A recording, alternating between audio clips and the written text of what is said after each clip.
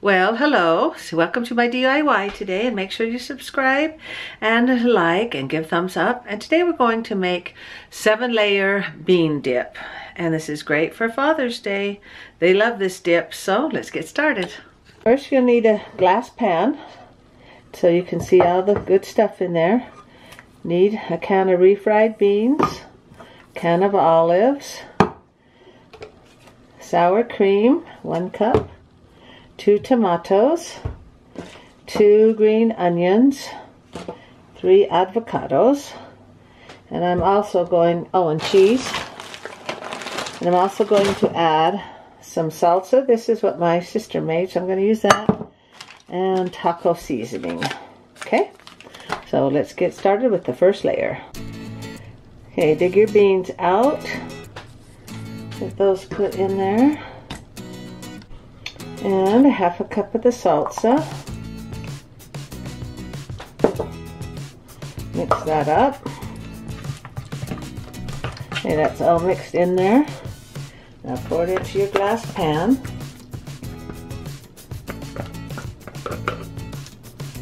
This is layer number 1. Uno. Spread it around. Doesn't that look good?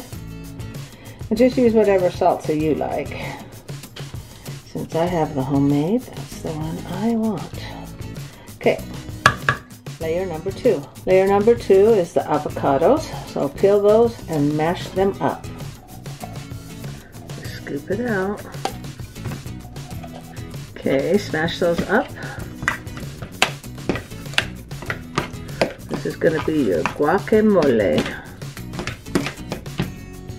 It's taking forever. Potato masher. There we go. I don't know why I thought a fork would work. Okay. Now, let's put in some juice of a lime. Have a lime here. I got a juicer here.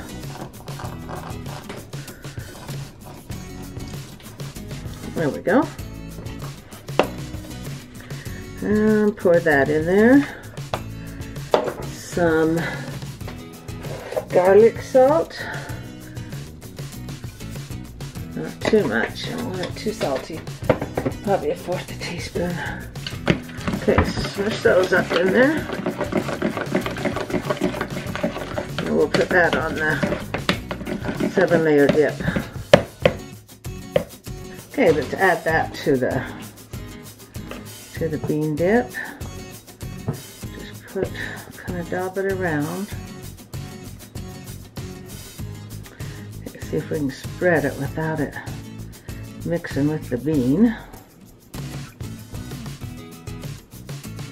It all gets mixed in your stomach anyway, but we want it to look pretty. Okay, that's layer number 2.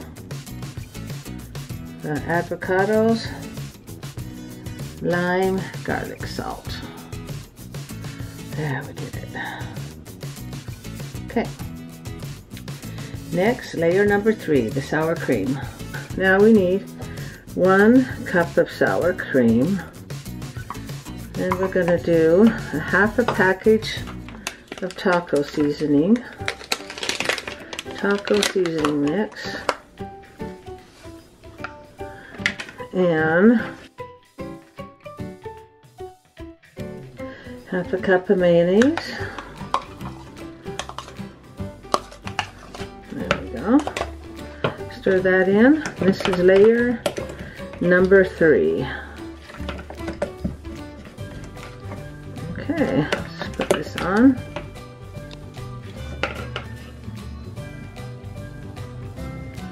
Let's glob this on. Not making too big of a mess here.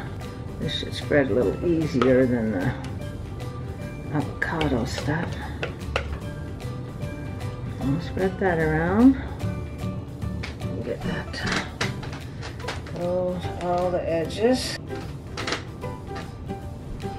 Okay.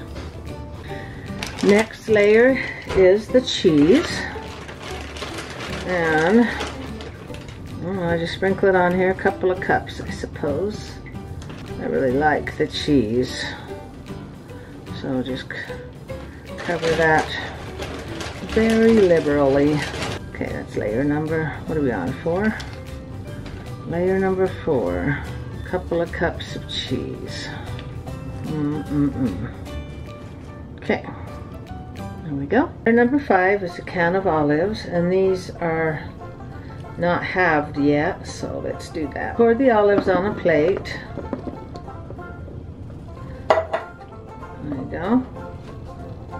And then put a plate on top, and we're just going to slide a knife through, and then that will cut them. Okay, here goes.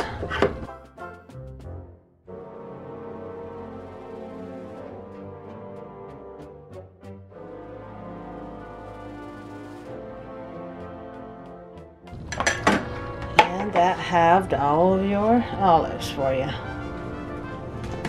See that? Easy cheesy. Okay, put those olives on there. And it looks like I missed a few olives, so I'm going to have to cut those. You can either cut them or eat them, the ones that didn't get cut. Okay, put those olives on there. And there's one. There's one. Oh, there's one. Oh, there's one. I shouldn't eat them all. There you go. Okay, next we need 2 tomatoes, so cut those in 4ths. Wash them off and then cut them in 4s. And we don't want the juicy part. Makes it too runny, so take the seeds out and leave just the meat part. And I will freeze these and use them for my spaghetti. So I'm not throwing them away, because you don't want your dippy. You don't want your dip runny. So just take the seeds out of your tomatoes. Okay, oh, there's one more. Okay, and then just cut them up really little. Like so. I've got those diced, so let's put those on our salsa. Starting to look pretty, huh? Layer number 6, and they're not juicy at all because I just used the meat of the tomato. Okay, spread it around a little. Okay, layer number 7. 2 onions. Let's cut those up. Also, if you want those olives smaller, use a chopper-upper thinger. Okay, so we'll cut the root part off of these onions. And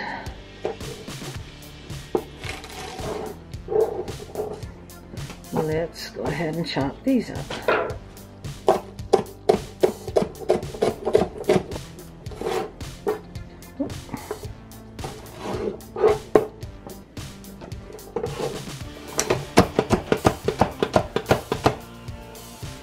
Okay, now we'll put those onions on top of here.